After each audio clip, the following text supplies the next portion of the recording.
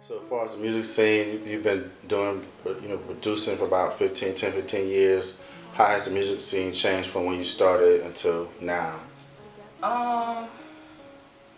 Well, it's definitely more, I don't want to say easy, but it's back then when I first started, it was more complex. Like, it was more to it.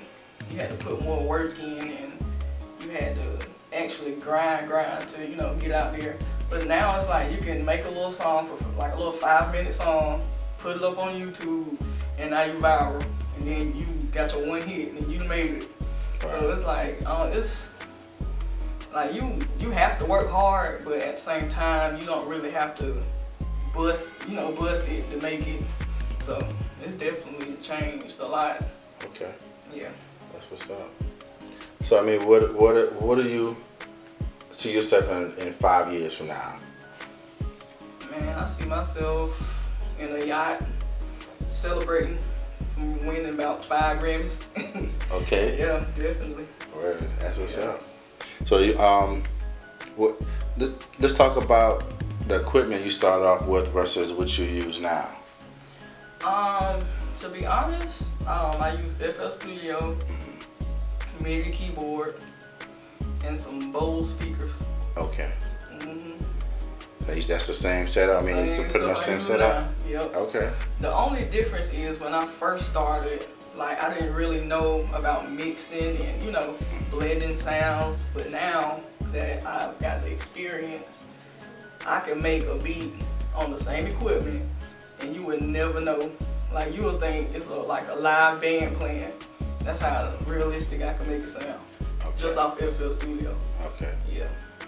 You ever collab with any producers in the city? Oh yeah, Peasy, that's my dog. Bosa got beats.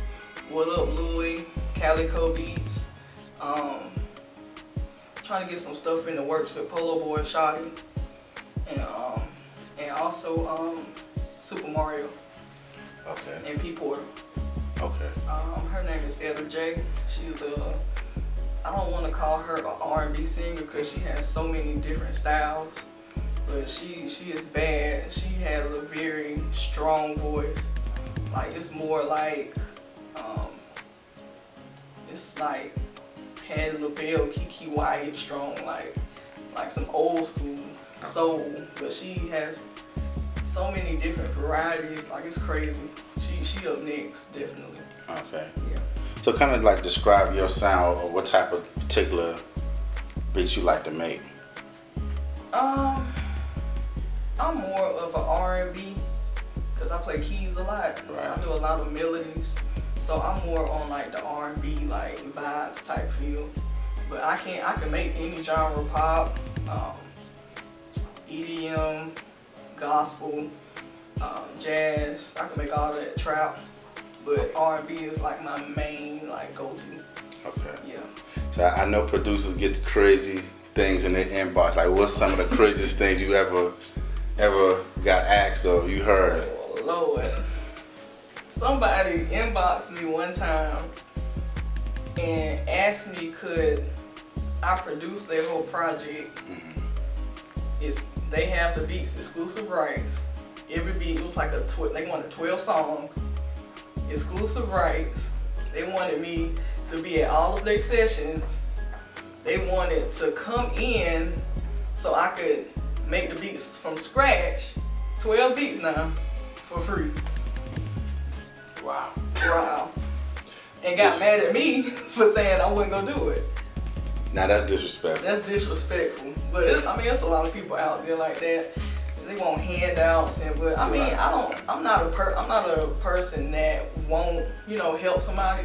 But at the same time, I got to eat too. You know what I'm saying? Exactly. Because if they was doing something, they would ask for money too. So, but I'm not the type of person to break somebody's head. Like, I look out. So as far as like your price range, what's your price range?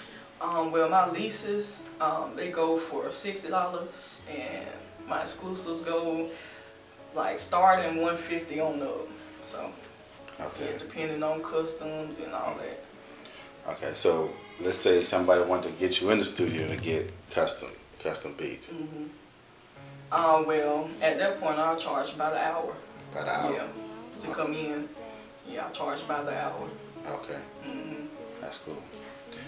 So if anybody want to get in contact with you, how can they contact you for? Well, they can email me at Casio, CASIO .vampbeats, VAMPBEATZ @gmail.com. Okay. How about social media? Social media, Snapchat, Instagram, that's at Casio VB. Facebook is Casio Beats with a Z. And Twitter is Casio VB too. Yeah. Okay. So let's talk indie artists in South Carolina. Now, who you rocking with? Black Zach killing them, man. Yeah. Black Zach killing them. Black Zach, Mr. Mac, DZ, FFB. They ringing bells. Rennie Rucci. There's so many of them. Jesse LaPrati. Neat the Geek. Etta J. Tracy Laugh. Calico. It's a lot of talent. Nay. YPC, the whole YPC gang, like everybody's just grinding. You see a difference between 5 years ago and up to now, as far as the industry? Yeah, I see it. Cause back then it was more like,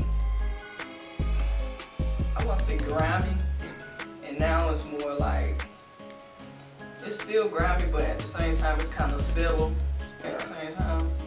But it's crazy because it's been a lot of South Carolina legends, but it's one in particular that I've seen that's still relevant, like to this day, right. And that's Reggie Rock. Right. Like I respect that man so much. Yeah.